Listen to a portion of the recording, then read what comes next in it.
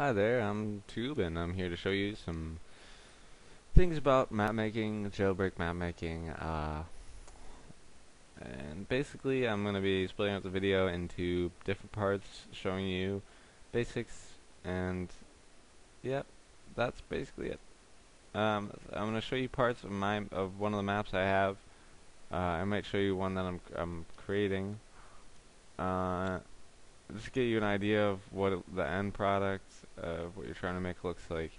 And then I'm going to go into a new version, a new map, and create it and show you the process of it being made so you can see how it's made and all that.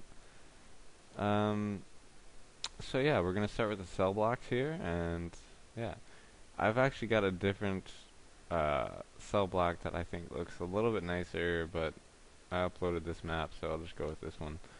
Uh, so yeah, these stairs are a little bit weird, but they're fine. They're stairs. They work. Go up and down them. So here you got your cell block button. Got an open sign on there, and I'll show you the things I've changed in here. Everything that I've changed is highlighted. Not much right here. Just named the button so you can target it easy. I got use activates. They don't really need damage activates if you have on damaged here. If you want it to open when you shoot it or throw a grenade at it.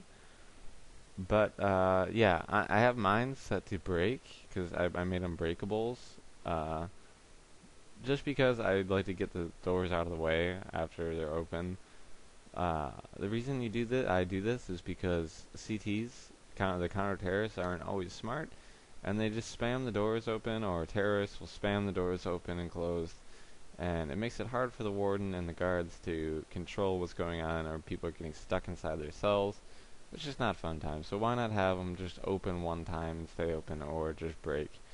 So, yeah, here's the inputs, outputs. You only need the outputs, really. On damaged, cell doors, break. I named all these to cell doors. So, yeah, that's the breakable. Set that on press, cell doors break. Maybe I won't show you this in a new one, the cell block, me making it, because it's a little self-explanatory. You just take your textures out. If you've already made maps, there's plenty of tutorials on map making itself already, so I'm not going to go too much into the map making basics, just the jailbreak aspects that you might not know about, that it's like a little confusing, like the jump rope settings or the music and stuff like that. So yeah, there's that. Also, the some things that you want to think about while you're making your jailbreak map. For example, the amount of spawns you have here. Well, that's on CT. On most servers, you have like a 2-to-1 ratio of terrorists to counter terrorists. So there's twice as many terrorists as there are counter terrorists. So you probably want at least like 25 or 26 like terrorist spawns, maybe more. I like to be at like 30 around, because just in case you have it on a server that's like really high populated. Usually doesn't get that to that many people, but you never know. So yeah, there's that. Also, you want to be thinking about the layout and of your vents and things like that. Like I have a vent in one of these top cells right here, and where they're going to lead to in the end. For this map, actually, I kind of just started throwing stuff down, and then I kind of just started working out in the end. I came up with a theme, castle. I called it Toob, like Camelot, and you know, it kind of just started sorting itself out. But basically, you don't want to make it too easy to rebel or too hard to rebel. It's about finding the balance. And some of that goes with testing, and some of that goes with just experience in jailbreak. But you can just think about it a little bit while you're making your map. Like, okay, I've got this vent here, where is that going to lead to? Okay, I'll make another vent out here, so I put a vent here where you break this wall, and go into this chute over here, and whoa! You're in this part over here, and look, there's glass over here. If you're a terrorist, you can come back here, and you can run over here and grab this grenade that's on top of climb, and you can come in here and get this scout that's hidden over here. This room's normally a little dark when you enter, so you might not see this right away. It's little things like that. You just think about, like, okay, if I'm a terrorist and I'm gonna, like, run over here, like, would I be able to make it over here? Like, is this too overpowered spot? Like, you kind of figure that out while, going through the gameplay, but you'll see how that works. But yeah, I've only got one gun in this cell block here. I believe there's a pistol in here.